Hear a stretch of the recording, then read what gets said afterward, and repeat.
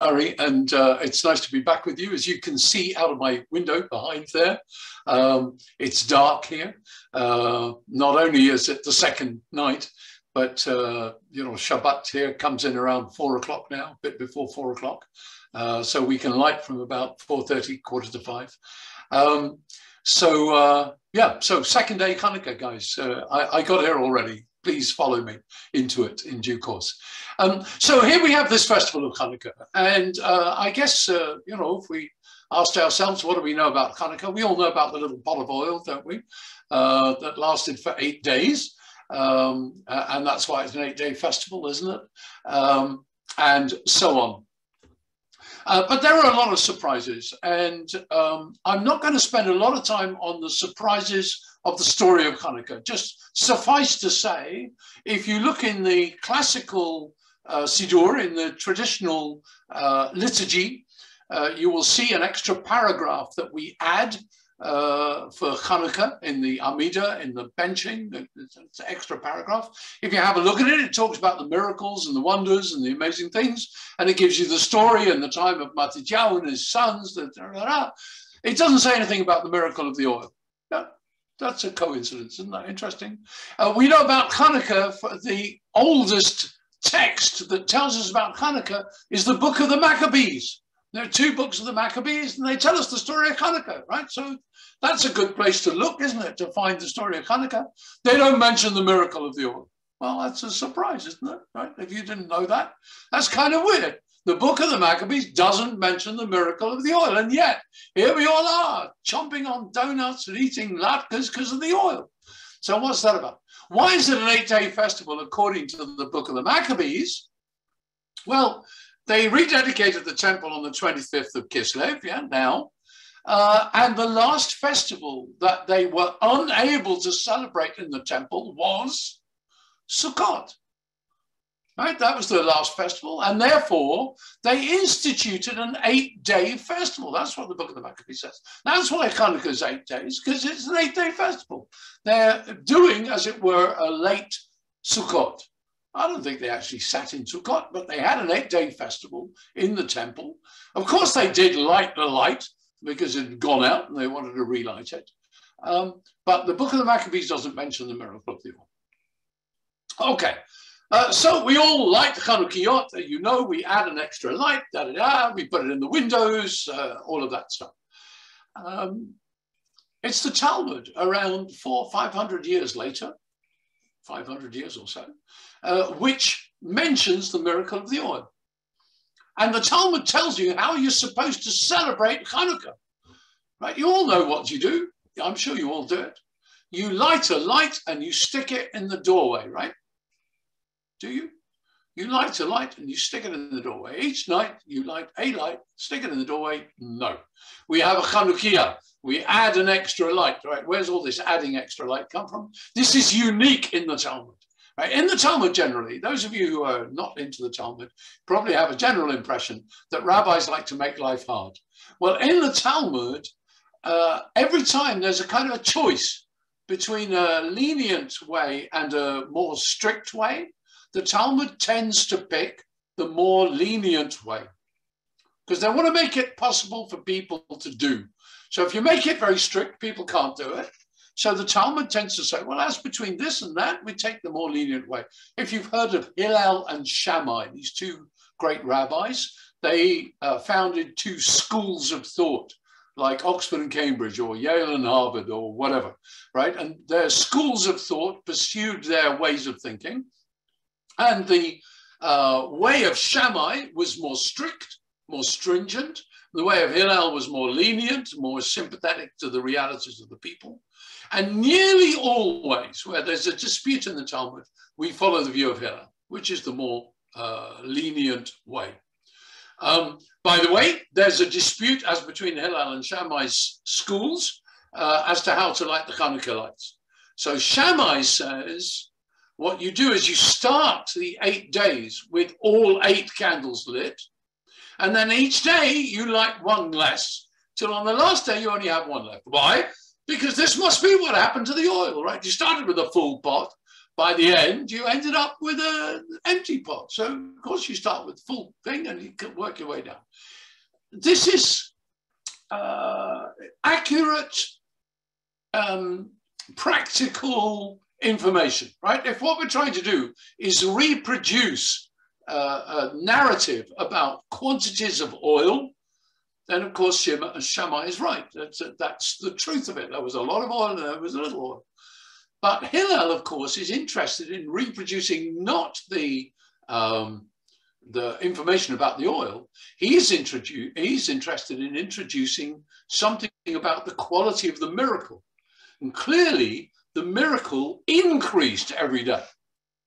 That's no great surprise. In fact, one wonders, why do we light 8 candles if the oil lasted 8 days? Because, of course, there were only 7 days of miracle. The first day is no miracle. You got enough oil for the first day. So then you should only have a 7-branched candelabrum. Well, that's interesting. They already had a 7-branched candelabrum, but they didn't do that. They made an 8-branched one. Why 8 days? I told you already. Are you paying attention? Because they were doing a Sukkot type thing, right? So we've got an 8-day thing. Anyway, in the Talmud, they ask, right? There's no mention of Chanukah in the Mishnah. So let's get our timetables right here, folks. The Maccabim were in the year 165 or so BCE, so before Christmas and all that stuff, okay? BCE, 165 to 162, most people say those are the years of the battle of the Maccabim, and therefore they probably rededicated the temple probably in 162 BCE. The Mishnah is put together, written down, in about the year 200 CE. So 350 years later, more, 350 years later, they write the Mishnah, and yet in the Mishnah, they do not mention Chanukah at all. It's just not mentioned. Now, that's rather interesting, because the Mishnah is talking about Jewish practice, but they don't mention Chanukah. 300 years later, 300 years later, they're writing the commentary and discussion that arises out of the Mishnah. Remember, the Mishnah is written in the year 200, maybe in the year 450, 500 or so. They're pulling together this commentary, this discussion called the Gemara, right? And in the Gemara, they're discussing what kinds of lights can you use to light on Shabbat. Right, so a famous section called Bamei Madlikin. What kinds of lights can you use? Can you use this kind of wick? Can you use that kind of oil? Because, of course, remember, in those days, they mostly were not using candles. They were using oil and wicks, right? What kind of wicks can you use? What kind of candles can you use? Okay, that's Shabbat. And in this discussion, somebody says, is it the same for the lights of Chanukah? And the Talmud says, the Gemara says, my Chanukah, what's Chanukah? Now, of course, they're not asking that question because nobody's got a clue. They're asking the question because they realize that nowhere else has anybody referred to Chanukah. So now they realize if we're going to raise the topic of Chanukah, we need to define what it is. And so in the Talmud, they say, what's Chanukah? And it's there at last in the year 400-ish that they say Chanukah is the occasion when the oil miraculously lasted for 8 days. Now, folks, this is 600 years after the event, 550 years after the event that they first mention it's the miracle of the oil. Then they go on to say, and now we're supposed to celebrate Chanukah, right? Well, they say, you light a light and you put it in the doorway every night of the 8 days of Chanukah. Do any of us do that? No, we don't. Because they go on to say, but those who really want to take this seriously, right, who want to make the mitzvah more fabulous, mahadrin, to make it more beautiful, right, those people will light a light for everybody in the household. Not clear with every man or every person or every adult or every child, it's not clear, but they will light a light for everybody in the household. So if there's 5 people living at home, you don't put 1 light out in the doorway, you put 5 lights out in the doorway, right? Presumably homes in those times probably didn't necessarily have windows on the street. You know, there might be in a courtyard or something. Why do you put it in the doorway? You're trying to make a public statement about the miracle. It's one of the very, very rare occasions in Jewish practice where you're supposed to show the world what you're doing. Every other Jewish behavior you can keep private, you can do publicly, it doesn't make any difference, right? But here you're required to show it to the world. That's why people nowadays put the Chanukiot in the window. That's why Chabad love to put up these huge Chanukiot in public places, right? Because you're supposed to show the world what you're doing. So now, folks, we've got lots of people lighting lots of lights in the front door. Usually by the doorpost opposite the mezuzah. Now that's quite nice, isn't it? You have mezuzah on one side, you have your Chanukah torch burning on the other. That's a very nice public manifestation. This is a Jewish household. But they go on to say, those who want to be mahadrin, more fancy than anybody else, super frum, fancy it all up more than anybody else, they will light an extra light on every night. Now, this is the only occasion that I know of in the Talmud. There may be some others, but I don't know them. The only occasion in the Talmud where the common practice has become the most complicated practice. And so any of us who do Chanukah at all will be doing that more complicated business of lighting an extra light and so on and so forth. And many families do indeed light a Chanukiah for each member of the family. That's a separate thing. But this idea of adding an extra light is super duper maxi frum in Talmudic terms. And that's become the normative practice. Very rare example. And that's where it tells us that the miracle of the oil happened in the Talmud, not in the book of Maccabees. Let's set that aside and let's go back to the history, folks. So the Greeks, right? Alexander the Great, well, he wasn't actually a Greek, he was a Macedonian, but it's near enough. Alexander the Great, or rather his father, Philip the Macedon. Philip of Macedon. Macedonia is in the north, just north of Greece. Macedonia conquered Greece, and Philip moved his kingdom, his seat, into Athens. He was very impressed by Athens, beautiful city, right? And his son, Alexander, was brought up in Athens. And in fact, his father bought him the best tutoring money could buy. See, nothing changes. I'm sure it's still true in California. Buy the best tutoring money can buy. And the best local tutor that Philip could buy for his son, Alexander, was somebody called Aristotle. So Aristotle had a business on the side, doing private tutoring for future world conquerors. And so Alexander had Aristotle as his tutor. And Alexander grew up in Athens, hugely also, like his father, but even more so, impressed by Athenian and Greek culture. And Alexander effectively became Greekified, Hellenized. Hellas is the Greek word for Greece. So Hellenized is to be Greekified, right? And he was very impressed by this culture.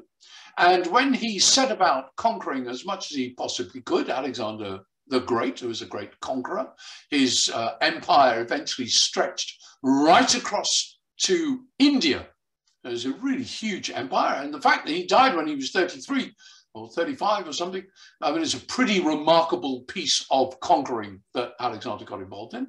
But not only did he conquer these lands, he sought to promote Hellenistic Greek culture. So wherever he went, he wanted to teach local people about democracy and drama and architecture and the Greek religion, the gods, and so on and so forth. And everywhere he went, these great buildings, these Greek-style buildings and academies and colleges and schools and tragedies and amphitheaters and so on got built as he projected Greek culture into these various places. Now, ever since then, of course, empires have done that too, more or less. So the British in India or whatever would project Shakespeare into Indian schools for the better educated. You know, that kind of thing. And Americans project McDonald's, you know, wherever they go. So I'm trying to think of high American culture. I've got to McDonald's, let me think a bit more. Jeans, okay, denim jeans. Whatever, I'm sure there's other aspects of American culture that just slip my mind at the moment, but empires, whether they're military empires, economic empires, or whatever, they promote their culture into the place that they go.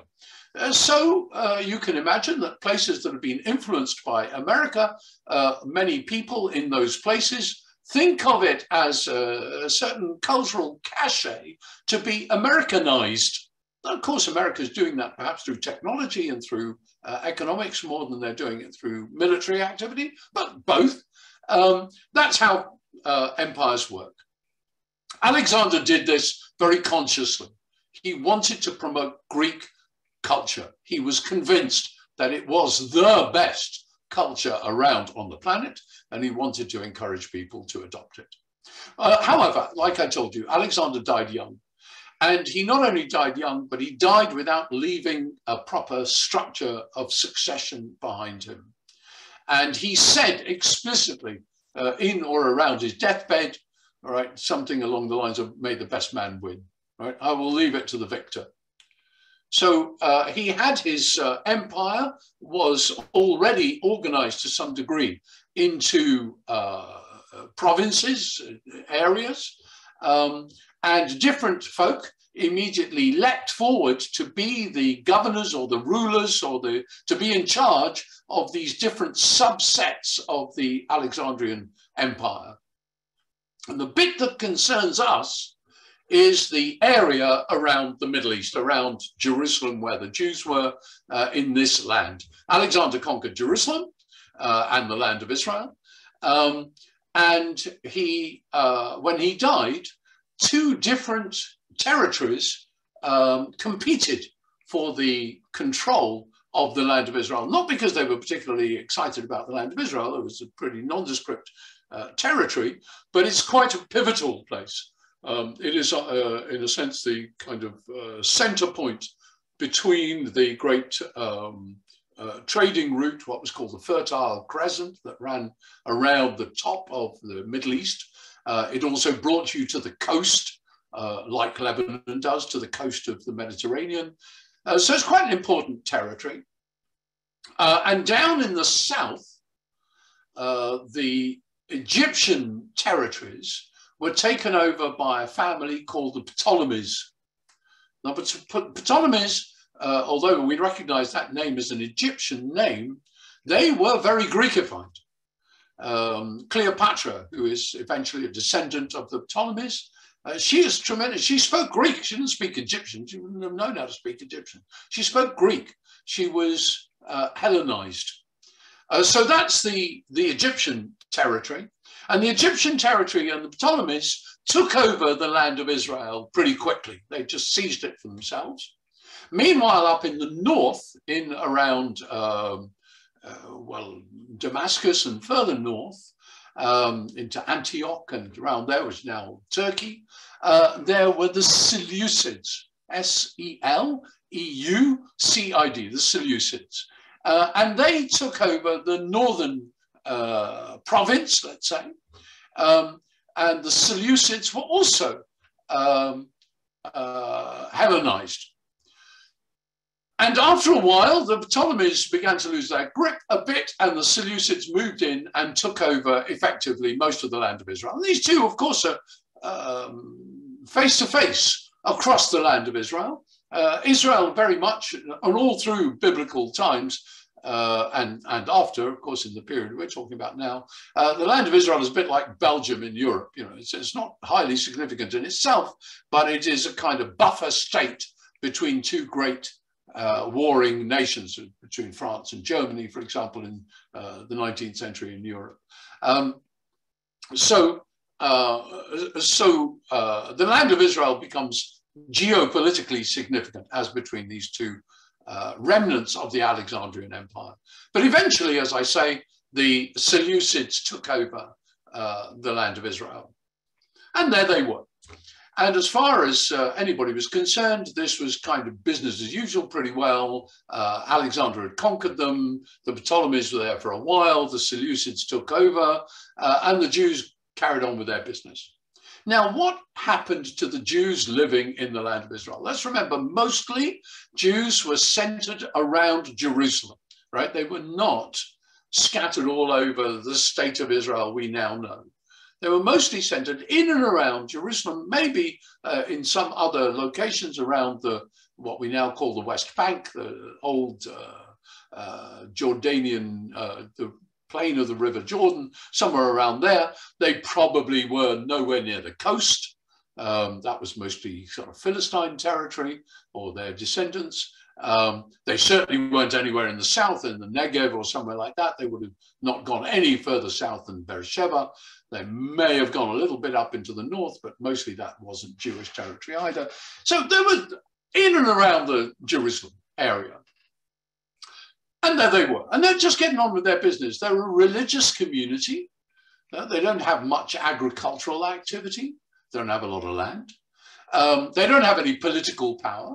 Their religious leaders are their leaders. So if anybody wanted to talk to the Jews, they would go presumably to the high priest, perhaps, or somebody else nominated by him. That's the Jewish community.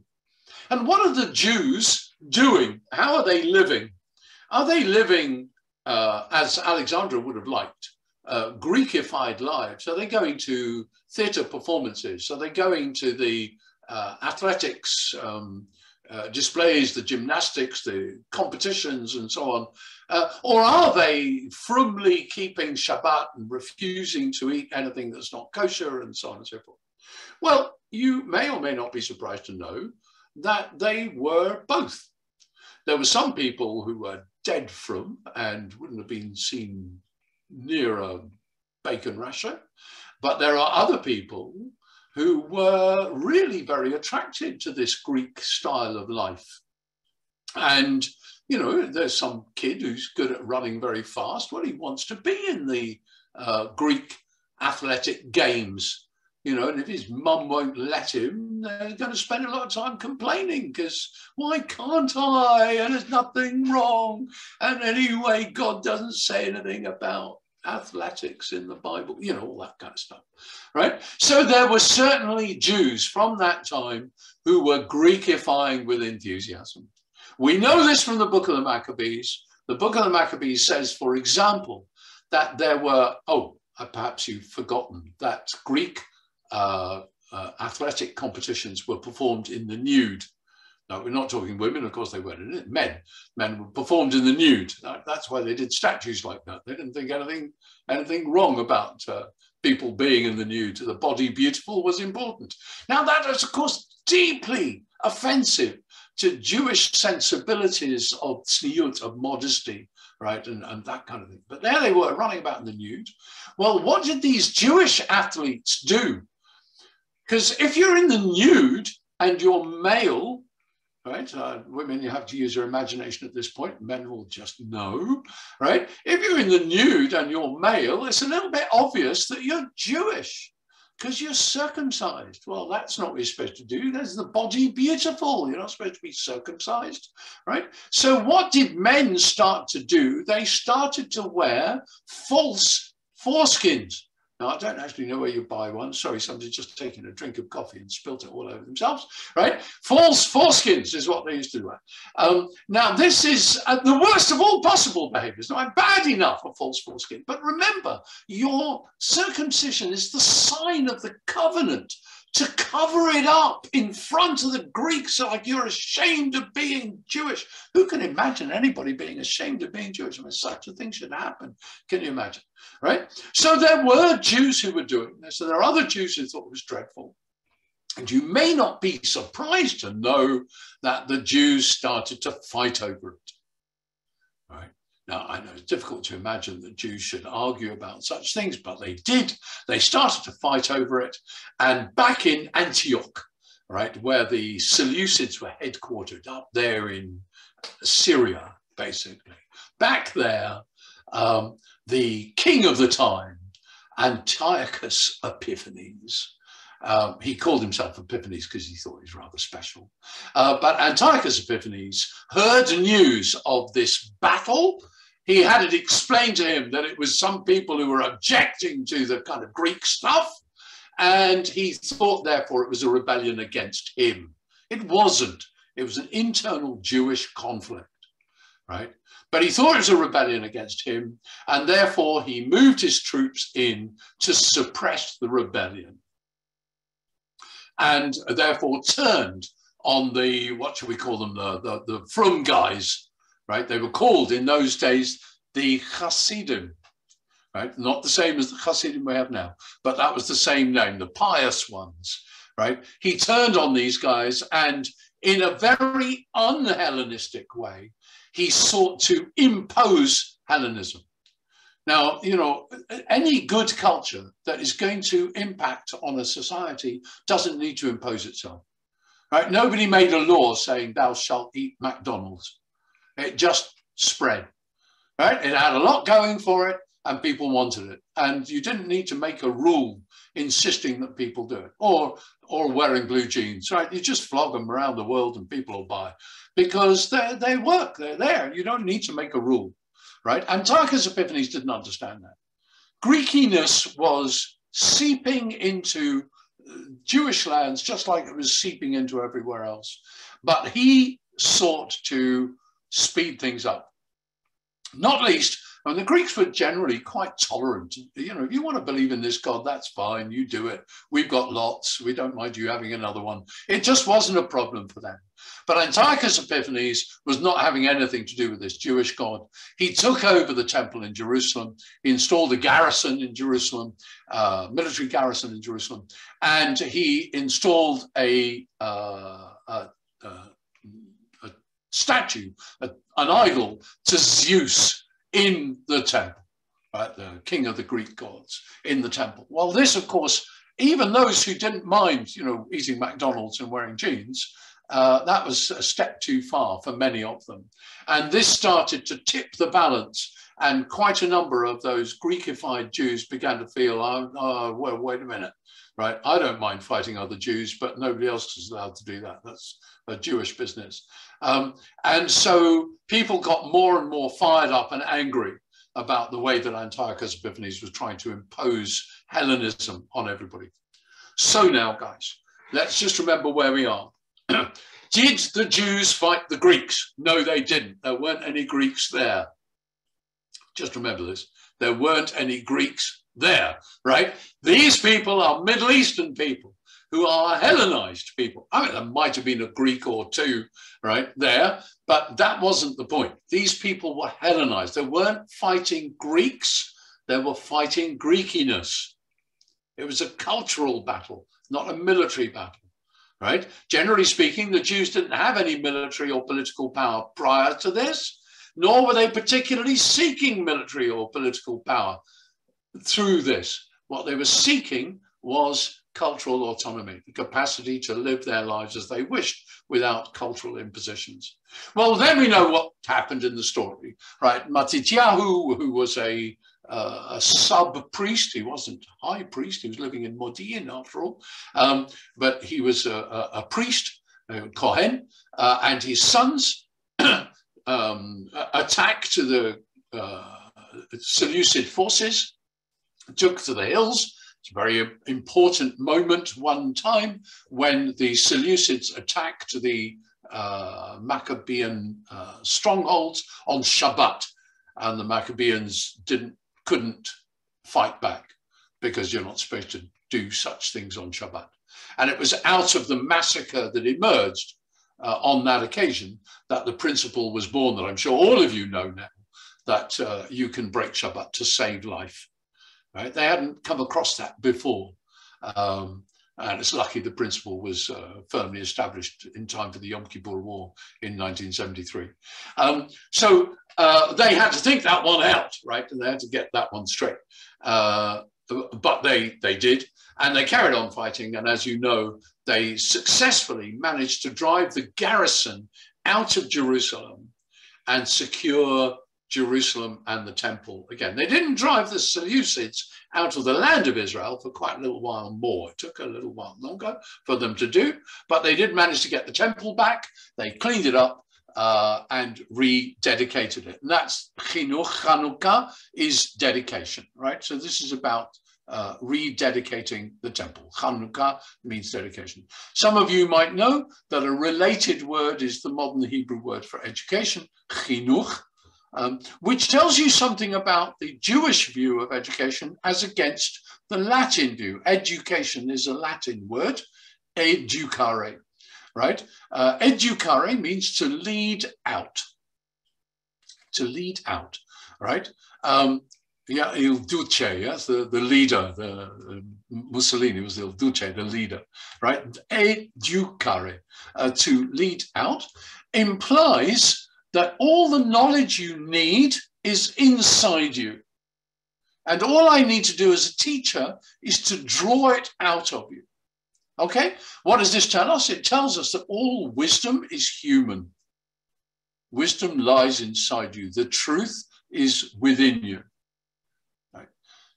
The Jewish word for education is chinuch, which is related to dedication. Right? Here, we're not trying to lead someone out. We're trying to devote someone to something which is outside them. They need to learn wisdom from the sources. You just look at Plato's dialogues, right? This is all about people teasing out the truth through discussion, through conversation. You find the truth from within what people can think for themselves. Man is the measure of all things, said Protagoras, one of the sophists of the 5th century, right? This idea is completely contrary to a Jewish idea where wisdom lies in the texts, in revelation, in God's knowledge, right? We understand virtue by seeking to come as close to that which God wants us to do, and so on. As opposed to the way Greeks do it, they understand virtue by talking it through and teasing it out and trying to decide what does society think is virtuous. And that's all centered around the word chinuch, education, as opposed to education, and Chanukah, the idea of dedicating. Right? So on Chanukah, we lit the candelabrum again. Let's not worry about the miracle. We created we rededicated the temple and we were back on track. What about these Maccabim? Now, the Maccabim very rapidly transmuted into the ruling family. They became the high priests. The other high priests, the people who were high priests previously, got junked because they were considered to be compromising Hellenizers. Right? This Maccabee family was not from the family of Tzadok. Some of you will know the piece of music, Zadok the priest, right? Tzadok, from which we get the word Sadducees, the Sadukim, the ones descended from Tzadok. He's the high priest. But the Maccabee family was not the high priest, they were Kohanim, but they took over and they declared themselves high priests, right? Not only that, they also became political leaders. Now, if you know anything about Jewish principles, you can't have a political leader who's also a priest, right? The Kohanim are the priests, and those descended from Aaron, and the king is descended from Judah, isn't he? He's a different tribe.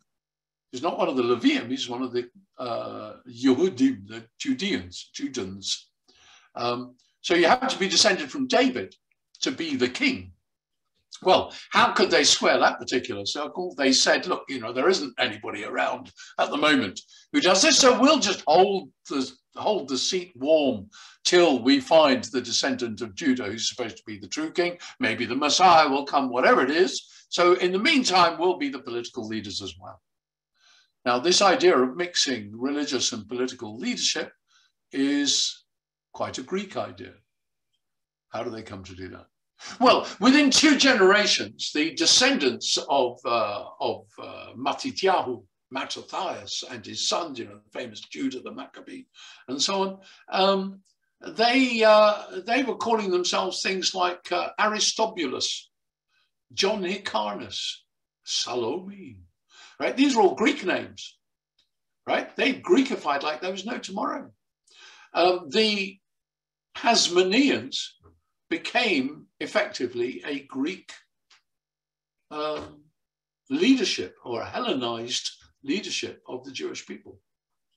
Not only that, they introduced an idea which we're all now so familiar with, we don't realize how Greek it is. They introduced the idea of conversion. Now, the Hasmoneans were massively successful as a political military group. They conquered all of the land of Israel and more, so that the Hasmonean kingdom was bigger than the land of Israel, the country of Israel, had been since the time of King Solomon. Right? We don't talk about this very much, by the way, because the rabbis didn't like them at all. Right? Why? Because they were centered on the temple, and they were very interested in preserving temple privileges. The rabbis didn't like that. They didn't think that these people were interested in the ordinary people. The rabbis were very much interested in the ordinary people, and they largely wanted to diminish their role. It's no coincidence that the book of Maccabees, which is a seriously religious book, I mean, it goes on and on about the role of God in the miraculous outcome and how did they win the few against the many and so on and so forth. Right? It's a really religious book, doesn't make it into the Bible. Right? Why not? Well, because the rabbis were deciding what goes in the Bible. Right? How come we don't know anything about, Hasmonean history? It's just not taught. No, nobody talks about it. And when the rabbis finally do discuss Chanukah, which I think one can suspect was not a festival that they particularly wanted to promote, but the people kept going on about it, so they couldn't abolish it. Right? When they finally do discuss it, they go, it's all about a miracle. It's got nothing to do with the military success. It's got nothing to do with the rededicating of the temple and the creation of the festival of Sukkot again. It's got nothing to do with the reestablishment of the priesthood or any of that stuff. It's all about a miracle. God did Chanukah, not the Hasmoneans. While the Hasmoneans were busy conquering the land of Israel, they found all kinds of groups of people living in it. One such group was called the Idumeans. The Idumeans, living just around the east bank of the Jordan, descended probably from the biblical Edomites, right? The Hasmoneans conquered them and said, look, we give you a fair choice because we're decent people. You can either become Jews or you can leave. It's one or the other. If you want to stay, then you're dead, or you become Jews. It's up to you. Well, the Idumeans go, well, all right, look, we'll become Jews then. Fair enough. Now, I don't know how they became Jews, but they all became Jews that day. They signed a paper, or they said, Baruch Hashem. I don't know what made them Jews, but they became Jews. The conversion of the Idumeans was so suspect that when many years later, somebody descended from the Idumeans, became king of Israel, many Jews denied that he could be so. The name of that man was Herod. And Herod was descended from the Idumeans, and the rabbis were continuously unsure about whether Herod could indeed be king of the Jews. And we know how Greek Hellenized Herod was. We know that he was into building buildings. I mean, that's very Greek, all that building stuff. But not only that, it looks like Herod was desperately trying to curry favor with the Jews to persuade him that he was one of them, as it were, not least by gussying up the temple as he did, right? Now, why is this a significant fact that they converted the Idumeans? If you had asked in the year 500 BCE, could anybody become something else? They would have laughed their heads off at you. Right? Could someone become a Greek or a Carthaginian or an Egyptian or an Israelite? You go, well, of course they couldn't. right? And if you and I think about it now, we probably have a similar sense of improbability. If I said to you, could I become French? You go, you can't. I mean, French, you can't. I could get a French passport. I become naturalized. I could do that political thing. But could I become a Frenchman? Of course I couldn't. Maybe if I moved to France and I married a French woman, I had French children and so on and so forth, my children would be French. Yeah, I think we could do that, right? They'd learn how to shrug and do all that stuff. But me, I couldn't become French, right? Could you become a Mexican? Well, it's just a stupid question. How could you become a Mexican? Now, living in America, of course, your national identity is entirely political. Right? It's constructed out of passports. You become an American by Americans going, yeah, okay, you're American, right? But it says nothing about your cultural provenance. So you can have Latinos and Italians and Irish and so on and so forth, and all hyphenated Americans, right? But if you go to, like I say, you go to Mexico, you become a Mexican, you can't do it. Right? A Jamaican decides he's going to be a Nigerian. It's not going to happen. You can't do it. It's Jamaican. Right? Where did the Hasmoneans get the idea that you could go to the Idumeans and say, become Jews? It's crazy, unless you're a Hellenist. Because what Alexander taught the world was, you can all become Greek. All you need to do is adopt the culture. Speak like us, act like us, do it like us. You can be one of us. That was a Hellenistic concept, and the Hasmoneans bought it fully. So I'm going to stop there with the question that I start with. Who won at Chanukah, the Greeks or the Jews? You and me. Are we more Jewish or are we more Greek? And if we don't want to aim this at ourselves, just ask yourself about the Jews of the time. Finally, when you look in the Talmud and you see the dialectic form of debate by which they tease out answers, did they learn that from Moses or did they learn it from Plato? I know what I think, but I'll leave it to you as to what you think. Thank you. Thank you. Thank you for giving us now 7 days here to unpack what you've taught us. And thank you for bringing together so much history in 45 minutes. It was excellent. A great tutorial on Chanukah and the Seleucid Greeks and the Ptolemaic Egyptians and so on. So there are a few things you skipped, however, so I want to go over them. And people are asking questions. One of them is it a coincidence that our holiday is on the 25th of the month and that Christmas is on the 25th of a month? Is the 25th, is that significant in other traditions, is my question? Not really, no. The Romans had something around the 25th, that was Saturnalia, which is why Christmas falls on the 25th of the month. But it would seem that Kislev, the 25th of Kislev, I mean, it's a very strange time to have a festival in the land of Israel. I mean, the biblical calendar goes to sleep through the winter, right? Basically, the active year is from Pesach to Sukkot, right? Spring to autumn, and you have some preparatory months leading up to spring with Purim and before that Tu B'Shvat and so on. So the winter time is a time for nothing much to happen, and that was true in the ancient world altogether. I mean. People didn't move about much. People didn't. Wars weren't fought. You couldn't mobilize your troops. It was too cold. It was too rainy, too muddy. You couldn't get your cavalry around and so on.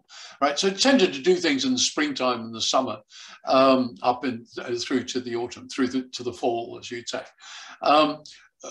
So doing something on the 25th of Kislev suggests that this is entirely about the day on which they could do it. It's not a natural day to have any kind of festival. As far as the Roman Saturnalia was concerned, this is very definitely about pushing back darkness. And that does relate to the 21st of December, the winter solstice. Why the 25th? Well, there was a lot of shifting of days, remember, before Julius Caesar introduced the leap year. The Roman calendar had started to slip, and Julius Caesar had to correct that. Then Pope Gregory, 1500 years later, had to correct it again as the Gregorian calendar. So the 25th was, as near as damn it, the winter solstice. But the 25th of Kislev, as we know now, could be in November or could be in December. It's not fixed in that way. So I think it probably is this historical coincidence. I don't think there's anything to 25th. A question from Dale. So the Hasmoneans, the later generations, did they stay? Were they religiously Jewish? Did they adopt other forms of Hellenism, or were they recognizable within that world of Judaism?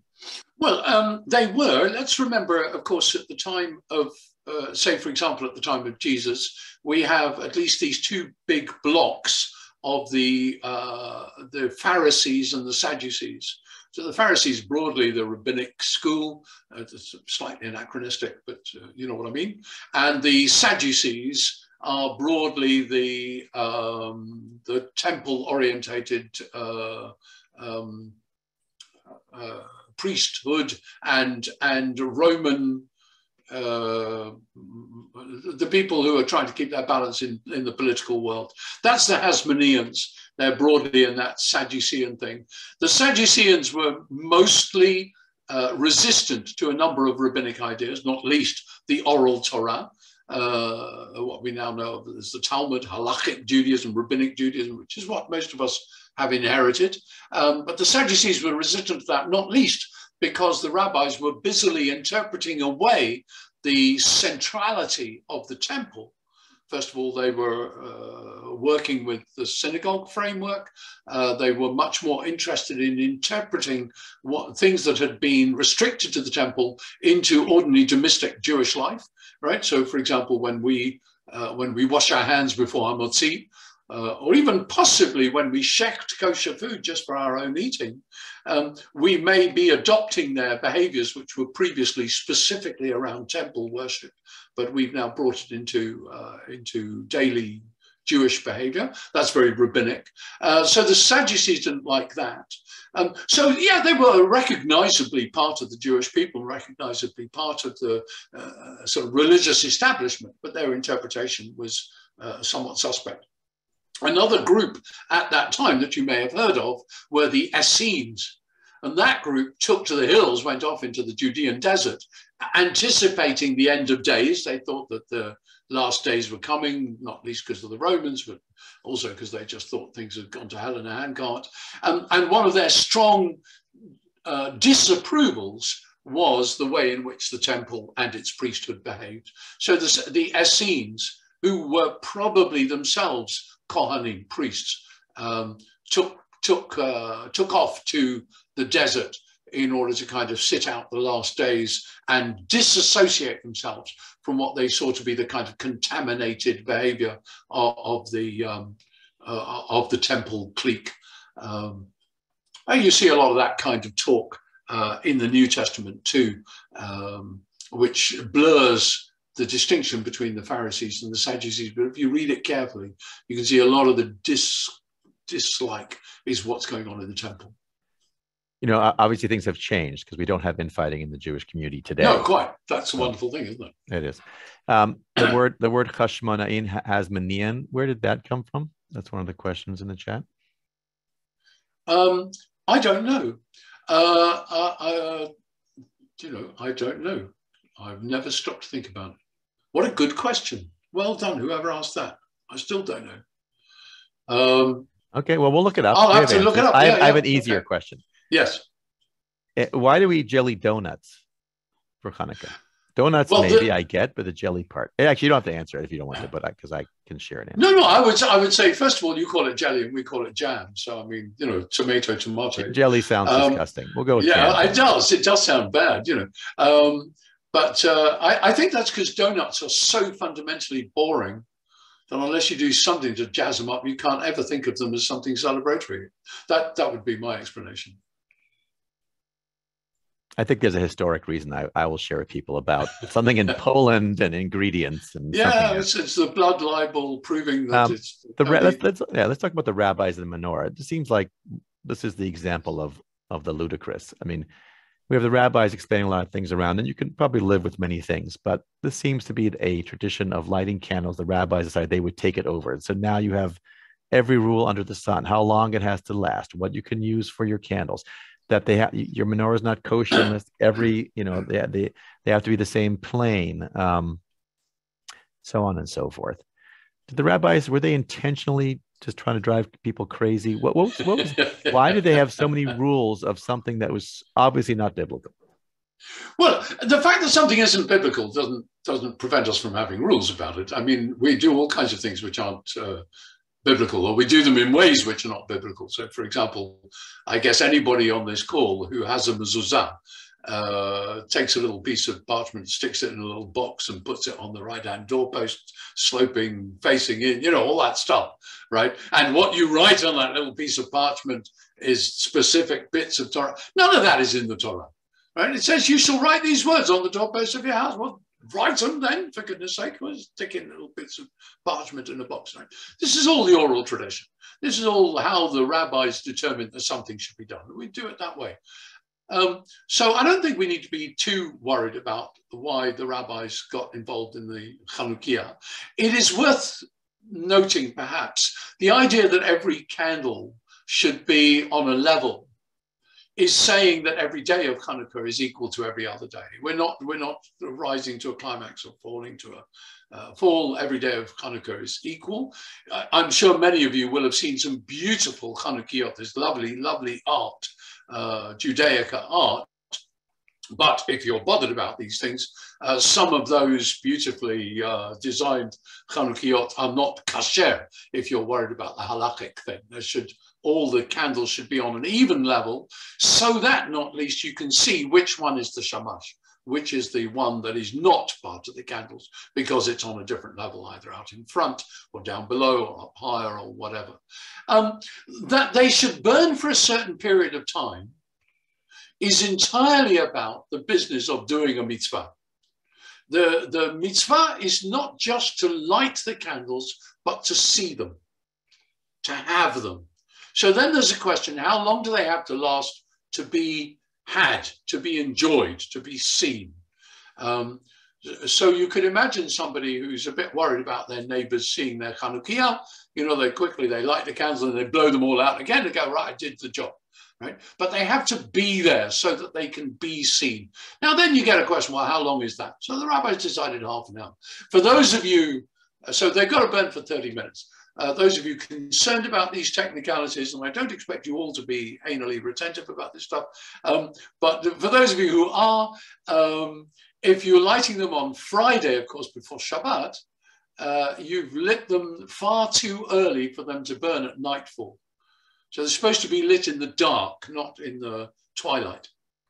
So if you're lighting them on Shabbat, you have to light them before Shabbat, of course. You light them before your Shabbat candles, but you have to, on those occasions, you have to choose candles that are going to burn for about an hour and a half, at least an hour. So the little pretty colored ones don't necessarily do the job. But I think, rabbis always want to just help people not worry. So look, I will tell you how to do it. Do it like this, you'll be fine. It's not necessarily helpful. Well, the reason that it's a little different than the like mezuzah is the mezuzah is in the Bible. There's something, in other words, the menorah is completely not a biblical tradition. The rabbis threw, all their laws and regulations on there, and it made it complicated for people and maybe upset some people, but it is what it is. I think that's what rabbis do. They try to make it easier, and sometimes they did support the candle making industry to a significant degree. And however, the candles of Chanukah don't have to be of the same quality as the candles of Shabbat. So the candles of Shabbat must not flicker and be in danger of going out, Whereas the candles of Chanukah, if they go out, so they go out. I mean, a lot of us have experienced that. You know, you get weird candles that suddenly one of them burns down in a minute and a half. And you mentioned Limud, Ari. When we've had Limud and it happens to be Chanukah, so Limud gathers maybe 3,000 people. And if it's Chanukah, in the last days of Chanukah, we all go into a hall and everybody lights their own Chanukiot. The place is blazing with light and heat. On one occasion, we had the fire service come round because the fire alarms were set off. But in that heat, just about every candle melts to a puddle within about a minute and a half, right? But it's the intention. You're trying to burn them for half an hour rather than not bothering. It's great to see 1,000 Chanukiot lit. That's a fabulous. I've seen, I don't know whether it's a video or a cartoon. It was, what would happen if Christmas trees were Jewish, and has all the rabbinic rules about Christmas trees. Well, folks, just about Christmas trees. I saw somebody trying to score points against what they called Christianism. I wouldn't go there, frankly, folks. Let Christians do their own thing and get good into hate to them. You know, it's got some beautiful aspects of it. The theology is, to my mind, a little bit strange, but in general, you know, people do it right. They're nice people, and so we don't have to attack them. But what is strange, I think, is that I don't know what you do in California, but people buy Christmas trees here, and then after about a month, they put them out on the street to be taken away by the, you know, garbage folk. And that sometimes will be this year. It's just about the time for Tu B'Shvat when Jews are planting trees. And I find myself very much prouder of the fact that we have a festival for planting trees rather than a festival for cutting them down. I like that. You do forget that we throw our lulavs into the garbage right after our cutting down a tree is an extremely different thing to cutting a branch. The very nature of trees is that when you cut their trunks, they can't regrow. That is what distinguishes a tree between a tree and a bush. And cutting down a tree, however much you make it into a recyclable industry, just seems to me to be a very strange concept. And I think, you know, it ought to make us, especially in a Christmas tree land, even more dedicated to Tu B'Shvat, because you've got even more to put right. Not only plant a tree because you should plant a tree, you have to plant another tree in order to put right your neighbor's Christmas tree as well. So Tu B'Shvat should be a big deal for us. That's our equivalent of Christmas. Something to look forward to. A related question to the lights, you know, when you said the Talmud said you have to have the extra light, is that the question? Was that the shamash, or is that a different candle we're talking about? No, that's the shamash. And that's because, unlike the Shabbat lights, you shouldn't use the Chanukah lights. The Chanukah lights are only there to display the glory of the miracle. So Shabbat lights are there precisely to be used. They are there in order to give you light. So you can read by the Shabbat lights. On Yom Tov, for example, where you can light a light from another light. I remember when people used to smoke, they used to light their cigarettes from the Yom Tov candles, right? They're there to be used. You can use them. And you can smoke on Yom Tov. There's nothing against that. The Chanukah lights you can't use at all. And there's a very widespread tradition that women in particular did not work while the Chanukah lights were lit. So perhaps if a woman had thought, well, I'll just sit by the Chanukah lights and sew my kerchief, or whatever women used to do in that way, you don't. You don't do work by the light of the Chanukah candles. And therefore they are quite different and unutilizable. Again, if you have a yahrzeit light burning and you just want to be able to read that a bit more clearly and lean over into the yahrzeit light, that's fine. You can read by it. It's not a problem. As a Havdalah candle, many people say Havdalah by the light of the candle. That's all they can see. But Chanukah candles, you need to have another light so that if you do want to read by them or something, you have the shamash that you're using, because the candles, the Chanukah lights themselves, should be only there to proclaim the miracle. And thank you. Robin asks about the Seleucids. So if they weren't Greeks, like, who would you say they really were? They were Syrians. They were Syrians. So okay. Syrians. They were Syrian Seleucid Greeks. How do you? Yeah, like, well, they were Middle Easterns. They were Middle Eastern folk. By the time we're talking, the Assyrians, the ancient empire of the Assyrians, had fallen away. The Seleucids were the inheritors of that northern kingdom empire. The whole Bible is a narrative of the conflict or the tension between the Egyptian empire in the south, southwest, and the northern empire, which was sometimes Babylonians, Mesopotamians, Chaldeans, Hittite, Assyrians, and so on, the northern empire in the northeast of the land of Israel. And the entire books of the prophets could be summed up by prophets saying to kings, for goodness sake, don't get involved. And kings saying, no, actually, I think I know how to finesse this. I'm sure I can get it right, right? And the whole story is the king's getting it wrong and the prophets getting it right, telling them not to get involved in this clash of mighty opposites between the Egyptians and the northern power. The two great powers of the rivers, yes, the Nile River on the one hand and the Tigris and the Euphrates on the other. And all the land of Israel has, of course, is this muddy little trickle of the Jordan. You know, quite different kind of place. So by the time we come along, the Assyrians have faded. Subsequent powers we're a bit south of the Persians, the Medes. So they're Assyrians, I guess. So we're going to finish up very shortly. People have asked about Limud UK. So I think there's probably a website I can share with people. Yeah, www.limud.org. O-R-G. But is Limud one M or two M's? Two M's. L-I-M-M-U-D.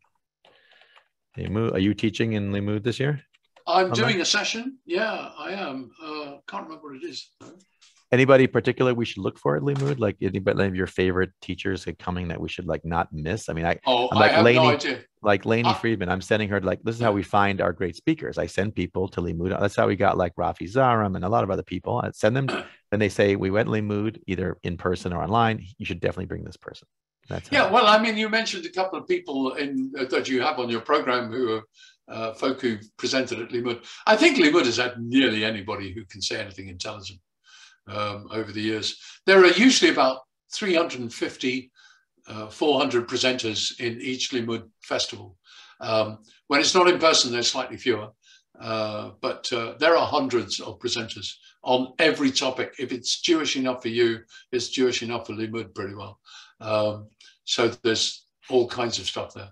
And then final question for now, which is, so how do you guys celebrate in London? Do you have big, like in the United States, we do have Chabad running around, putting up the menorahs everywhere. In fact, I went to Chabad yesterday, did a great local celebration for the first night of Chanukah. Very impressive.